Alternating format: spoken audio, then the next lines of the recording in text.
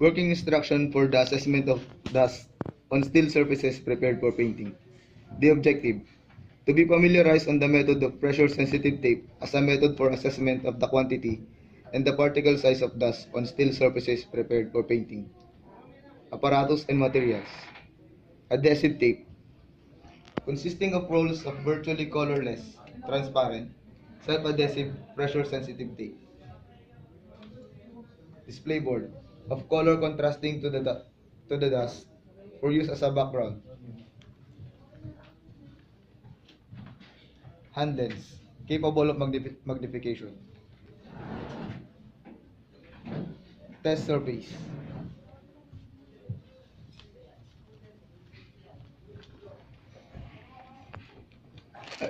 Procedure. At the beginning of each series of tests, remove and discard the first 3 turns of tape from the roll.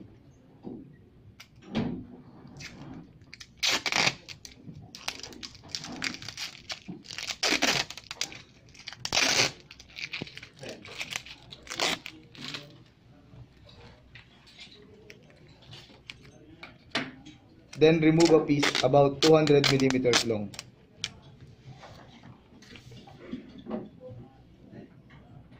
Touching the adhesive side of the tape only at the ends, press about 150 mm of the freshly exposed tape firmly onto the surface under test.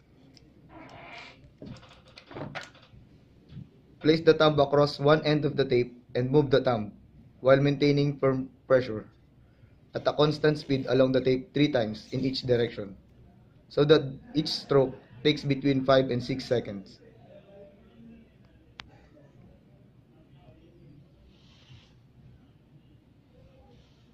Remove the tape from the test surface.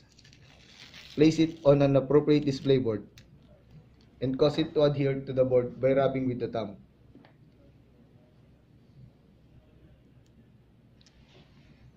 Assess the quantity of dust on the tape by comparing visually on area of the tape with equivalent size areas of the pictorial reference. Record the rating corresponding to the reference that is the closest match.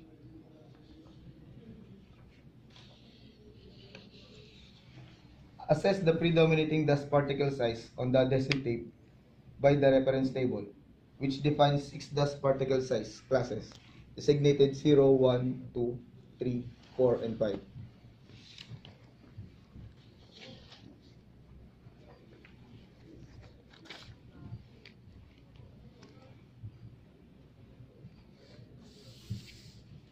After completing the test and before painting the steel surface, remove any tape or adhesive left on the surface.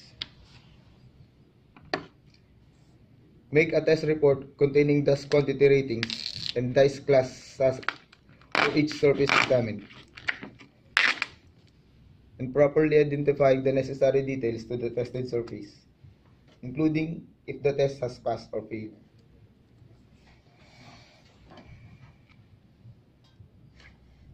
As referred to the agreed contract specification, which is under IMO PSPC rule. IMO PSPC rule for dust test for water ballast tank and COT.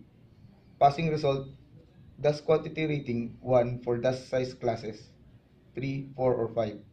Lower dust size class to be removed if visible on the surface to be coated without magnification.